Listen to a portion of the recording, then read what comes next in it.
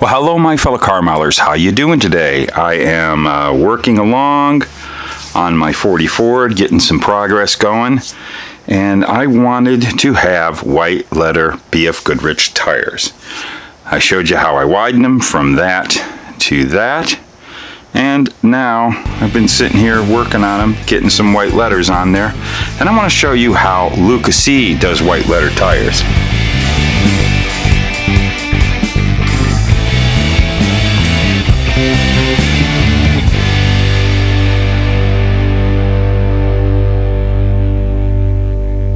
I'm basically going to use the technique that I have pretty much used since I started building models. My very first model car that I built, what got me in the hobby, and I've talked about this model before, is the Monogram 69 GTO. And you can see that I did my first set of tires, white letter tires, and from then on I just always enjoyed doing it. It's kind of a, I guess, is it an antiquated way nowadays in our hobby? Now we got decals. Well, I don't know of, as the time of this filming, I don't know of any BF Goodrich decals, tire decals.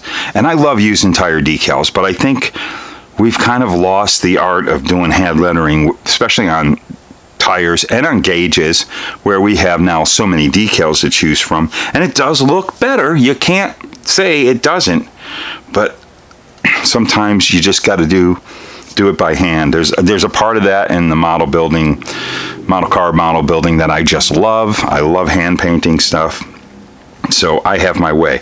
There's also a lot of people that have come up with suggestions that work out really good, that have special pens that you get at craft stores, like the jelly pens and stuff like that. And I've bought those, and I just haven't had the success with them that I have with my good old-fashioned technique. So I'm just going to show you how I do it. So you can see I've got the two rear tires all dialed in, and I still have to do my fronts. Quite honestly, I have the second rear tire done because I already shot this video once, and when I went to go put it in my computer, for some reason it didn't exist. That's been happening to me a lot, so I need new equipment. Something's wrong. I don't know. But hopefully, if you're watching this one managed to make it to my computer. So we've got the front tires to do. So I just want you to take a look at this. This was the first one I did. I don't know if these are going to be the wheels that I'm putting in this. I just put that in because this is just a beautiful Krieger, by the way. And I can only find 2 of these. If I found 4, they'd be going on this model. But that is just a beautiful look. I love that look. It was really popular in the 80s, and it's still pretty popular today. These 15-inch wheels, BF Goodrich TA radial tires, my favorite thing. I've gone over that before and why I wanted them on this model. So I've also want to show you is, since we did that, putting them together, is obviously we've got 2 of them now. I've dressed them all up. I'm pretty pleased with them. I don't even think I'm gonna put any flat clear on them. I usually flat clear these because I kind of like the looks of the rubber as it is. It looks pretty real to me after getting the white letters on there. But we got the tread all sanded, and we're pretty much done with those. So we're gonna move on to these. Now what I use is this old Model Masters. I love these Model Master brushes. I'm gonna miss them, but I use a 3/0 or just a 3-point, whatever, however they go about it. I use a 3/0 brush. It's fairly thick, but comes to a very narrow tip.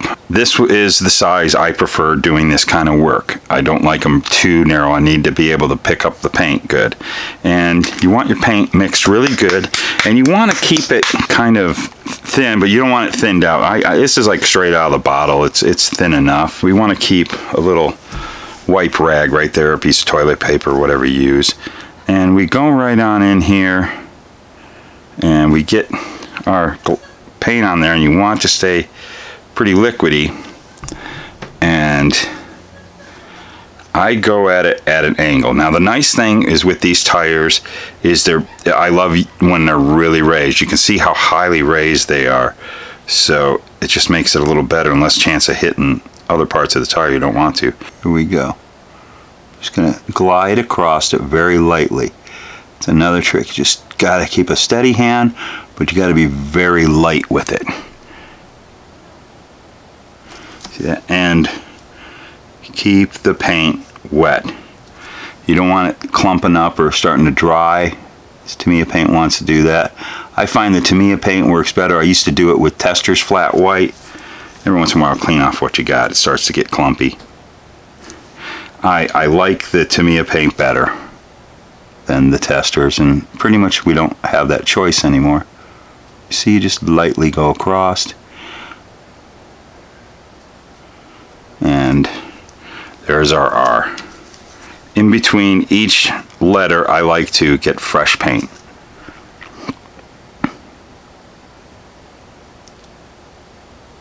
Just drag across it. Pretty cool. Wipe off the old, get some new on there. A little dab off of excess, and it works out really well.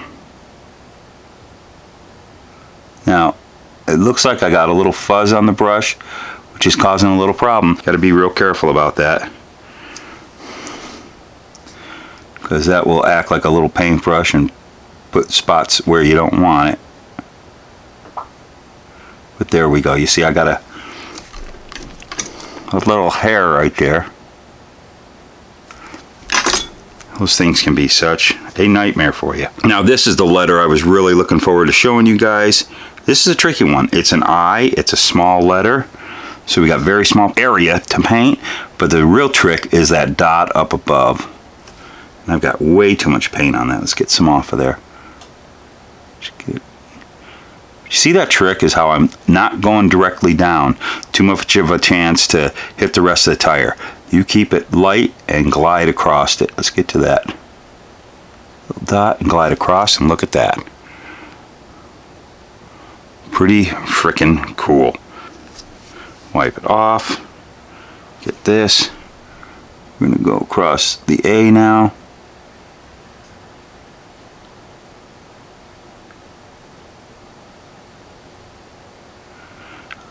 I'm going to keep rolling. Since that's just a streak of the L, I kept the same paint from the A, and we're moving right along. Now for the TA portion. The T is pretty fat, so that's easy. Go ahead. The slash is delicate but pretty easy. But you gotta be real careful. Now the A here. I'm gonna get really prepared for this A. Where this A is tricky, it's got such a little hole right there for the center of the A, you know, where you don't want paint. And you can fill that real easy. So you gotta really have light paint and not go nuts like what I just did. But look at that. You keep that area.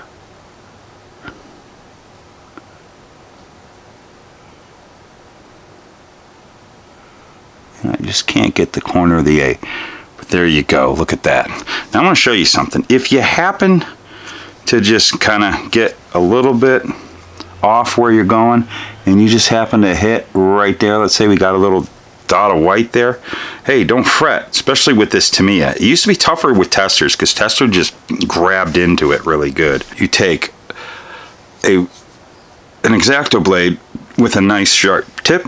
You just get on there with the X-Acto blade and you can scrape off really easy, especially the longer you wait for it too.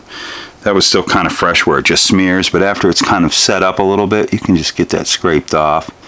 And you know, if you get any in between, I don't really have any spots like over by the T. I think there's something, just get out there, just kind of knock it off there. That just came off, if you could even see, it was so small. That cleans up really nice, and there you've got your radial TAs. But just to see a finished tire, that's it. That's all there is to it. It's really simple. It's fun. So that's pretty much it. I really love Tamiya paints. This is not their this is their old acrylic paints. This is not the new LP paints. So this is XF2 flat white. Does a beautiful job. If you want to seal it in, you can.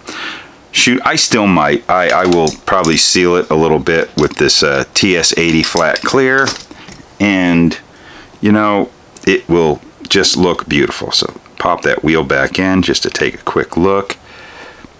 Heck man, let's see what it'll look like in the fender. That's hot rod. That is muscle car, hot rod, street rod all the way. Kind of an 80s flavor. But I just love that look. So there you go. That's how I do my white letter tires. Really, just take your time, practice. You got a bunch of tires you can practice on. So I hope you all had a wonderful, wonderful holiday with your family. Christmas was fantastic here at the Luka Cee house.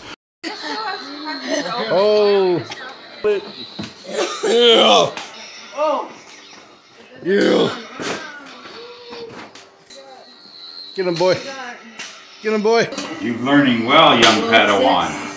You're very good at this. I see a great future with you. You don't turn it off in the middle of a fight. We had a really good time. I hope you guys had a great time. New Year's is coming up. We hope to get a couple more videos out to cap off this season of all the shows here.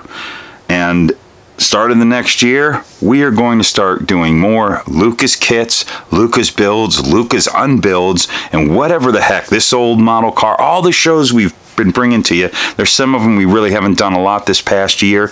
We've done a lot of Model Car Hobby Headquarters, which is our main show, this one, where we show tips and things and new offerings and everything. But we're going to try to hit onto those other shows, because I know there's a whole bunch of you that really miss that Luka's Kits theme. It still rings in my head, you know, it's Luka's Kits. So I got to do some more of those. I haven't in a while.